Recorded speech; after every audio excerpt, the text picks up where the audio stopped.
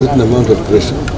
Beyond that amount, that pressure relief valve opens. Because if it does not open, the tank will be filled. See? So when it's now open, that pressure relief valve, then the gas starts releasing into the environment. And the wind propagates it.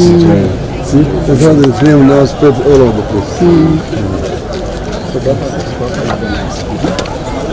Yes, sir.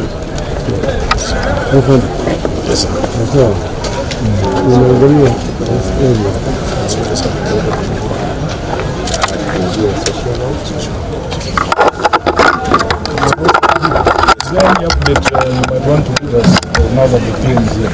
Moment, no. Some of us have to go and check whether we have the incident or this one. And in terms of securing this site, gas was again smelling. Have there been experts from EPRA to come and secure the site? Yeah, EPRA team came here and they confirmed that there was nothing. There was one tire which was burning inside this building, but it was not a threat to the security of the area. Yes. Are these tanks now empty of gas? Empty. It was confirmed to be empty, Your Excellency. All of them. It was opened, and we even called members of the public to come here and confirmed. So from this site, where is the farthest victim from here? The farthest victim was it was along that stretch of the road that is heading towards Total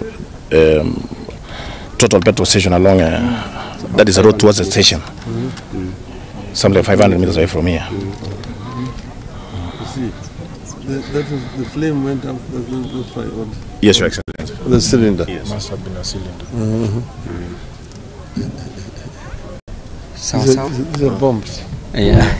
These are just bombs. Fire is they say is a good servant but a bad master.